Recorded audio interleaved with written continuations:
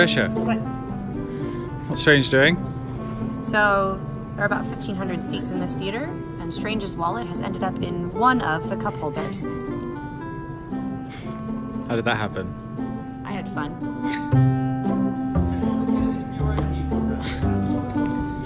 He was only saying to me yesterday that he hasn't got enough to do.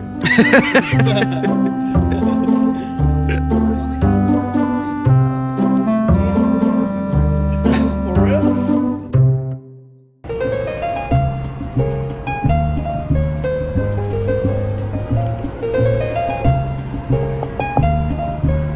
Two tickets, champions!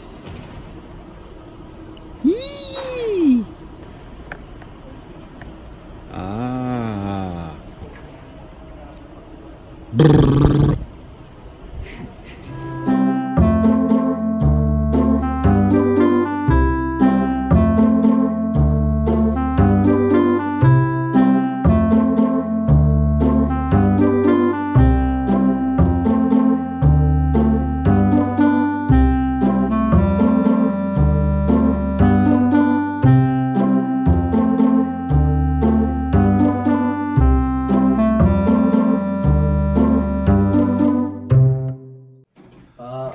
Right around here, perfect. Make a fist with both hands. Perfect.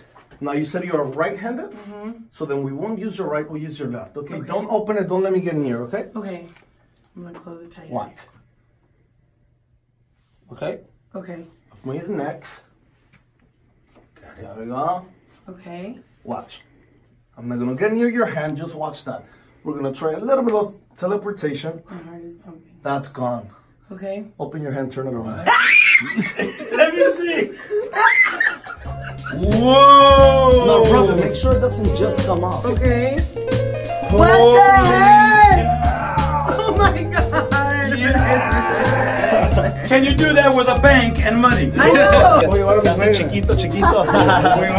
Oye, muy bueno. Entonces, porque ahorita para la gente que no sabe lo que estamos haciendo, fuera del aire hicimos un live donde, oye, Cristal, a Cristal le llegaron a la mente y a mí, pues, ¿cómo le puedo decir? Teletransportaste una marca. Me dibujé una X porque pues no se puede hacer algo muy grande aquí. Me hice una tachita, una X en mi mano y se me desapareció y te apareció en la mano sin que te tocara. Sin que, definitivamente, yo ni siquiera lo vi, incluso en el video viene. Ajá. En el video viene donde ni siquiera estaba, es más, hasta como que dije, bueno, no. Hola, muy buenas tardes, Alex. Estamos contigo, venimos desde México para hablar contigo. Nos dicen que vienes de Inglaterra, ¿es cierto? Sí.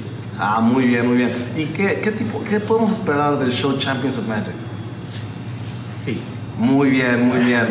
¿Cuántos años tienes haciendo esto? Sí. Ah, bárbaro, increíble. Muchísimas gracias, nos vamos directo al estudio otra vez.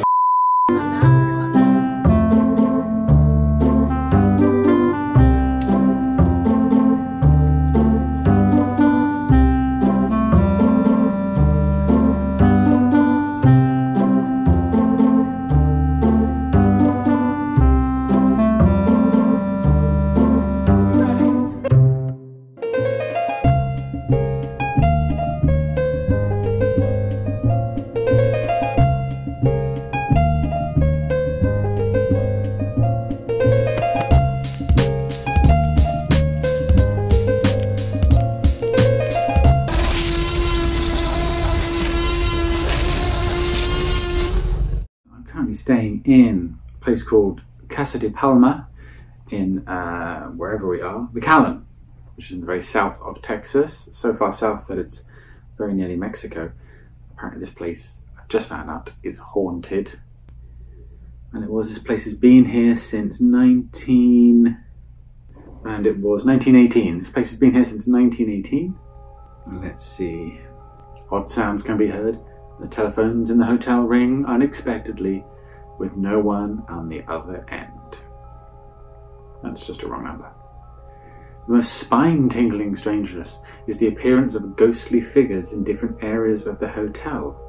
At least one of the poltergeists is known to the staff. The spirit of Miss Roxy, a former employee of the hotel who committed suicide years ago. She can be seen from time to time on the third floor. On the third floor. The hotel manager returned to Casa del Palma a few years ago. Late one night to finish up some paperwork, he had left it pending. As he exited his car, he chanced to look up at the moon, which floated majestically just above the North Tower. There's two little towers either side of the entrance of this hotel. An unexpected figure was silhouetted in one of the archways. A woman with flowing hair, dressed in a white gown. Went up there, doors went shut, called the police. Jones and Gomez were the police. Someone's messing with us. Lights came up, the room was definitely empty.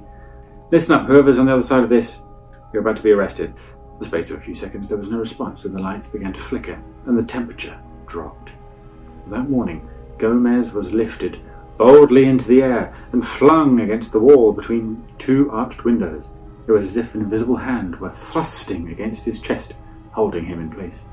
Trying to stay calm, for his benefit, Jones walked over to the window and peered out, looking for her weapon. Read a lot. Horror novels. That sort of thing. Something caught her eye just below the sill. Strands of fine black hair snagged on the stucco on the window sill. Why are places haunted, Gomez? Getting to his feet, her partner shrugged, wobbling a bit. Woo! Beats me, because people die there? Good work, Gomez. Yeah, said Jones, and they leave a trace. Long as that trace is there, their spirit is trapped or whatever. I'm reading this verbatim. Just as it hurled itself at her, the poltergeist fizzed away into nothing. I mean, I don't believe in ghosts, but I'm always fascinated by the stories. I do enjoy these silly stories. I mean, this one's written like it's a Goosebumps episode or something. Which, if I look out the window, you can see, that's the towers, that must be the North Tower. I can see the window where the ghost was. Obviously ghosts don't exist. I'm not scared.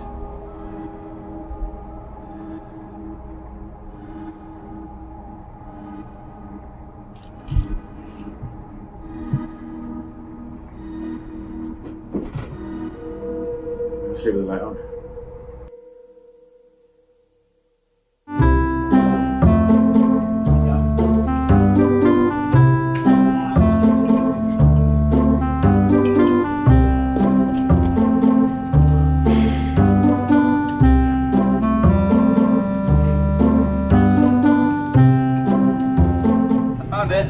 Yay! You think that'd be really fun, but it wasn't.